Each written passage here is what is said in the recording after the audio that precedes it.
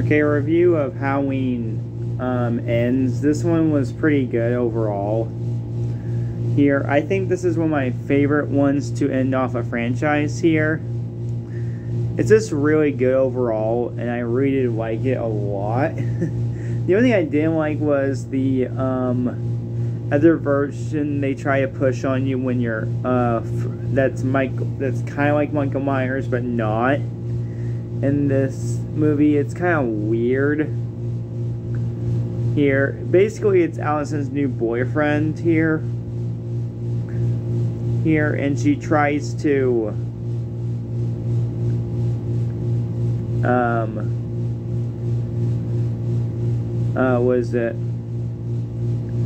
try to leave the town here. It's just really weird, and I'm really not a fan of that parts in the movie. So I'll give Halloween Ends a 10 out of 10 here.